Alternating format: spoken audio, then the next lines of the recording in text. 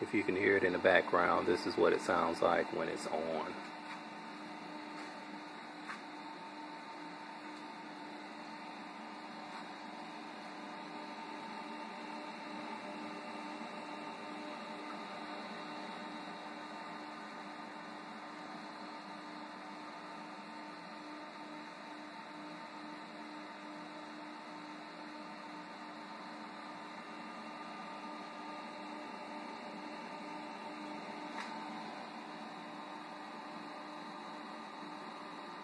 And what we're looking at right now are two water heaters in series, where one is just serving as a holding tank for the water that comes in from the ground, and the new GE hybrid version is actually doing the heating. And the thing I like about a GE hybrid is that it has a heat pump, and it has elements on it. And I do have it in hybrid mode right now, and it has 4 different modes, and it's working out pretty well. I'll talk about details on that later.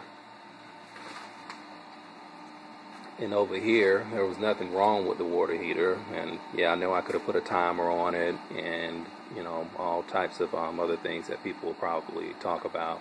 I will be experimenting with some type of solar heating to go into this tank first and see how that works out. But it was pretty simple to hook up.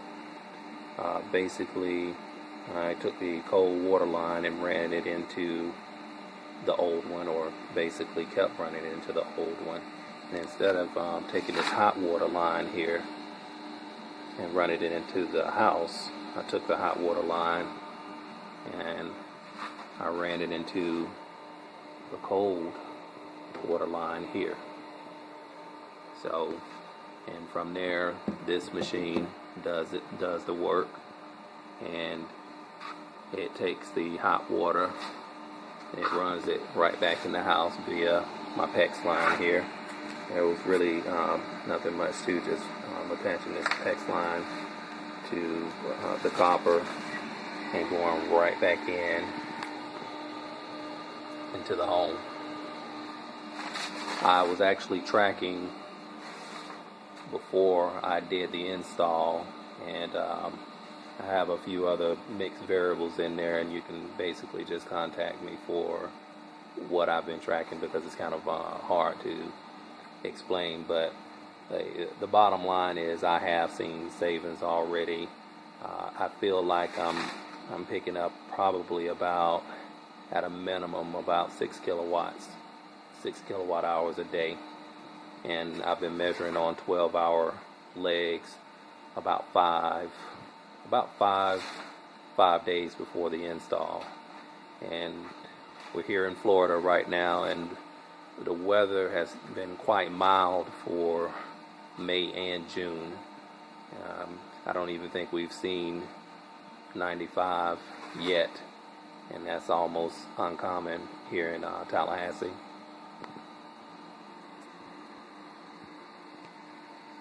But that's it.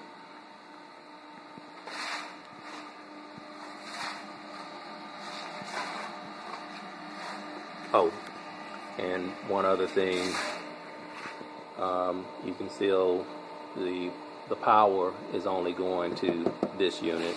As I think I said earlier, this unit now is serving just as the tempering tank, and this unit is the one that actually has the power that's actually running the system, or running the hot water.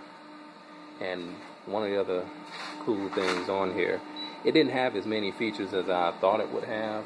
I'm trying to get you a zoom in here. Doesn't look like it's gonna go. I kind of expected it to have something to where it will kind of throttle down in the middle of the day, but the only thing it does have is the vacation mode. And again, there are a lot of sophisticated timers out there that will do more than this one, but you know, for a total package.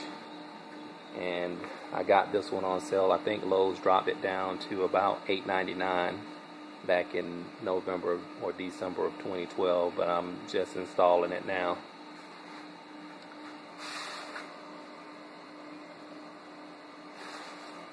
And that's it for real this time. This is again 2 water heaters hooked up in series. The old water heaters working as more as a tempering tank, and again I have some future ideas of running some solar heat in there, or some type of other heating system that doesn't use any power from the house. And I'll keep in touch.